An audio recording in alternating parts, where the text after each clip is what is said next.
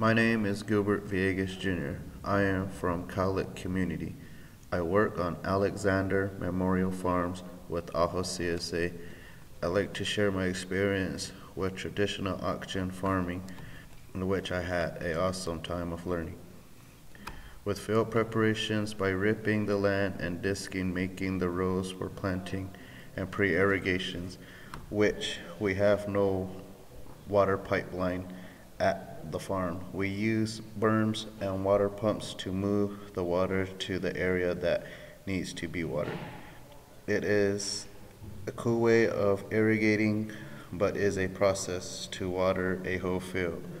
By watering every 4 rows until we have watered the field, our main crops is beans, corn, squash. These plants do very well in our area and can handle the heat. The water we use is all rainwater collected in ponds during the summer rains, water that comes from the mountains 30-some miles away.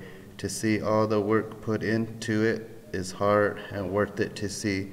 The work done was an awesome learning experience from start to harvest.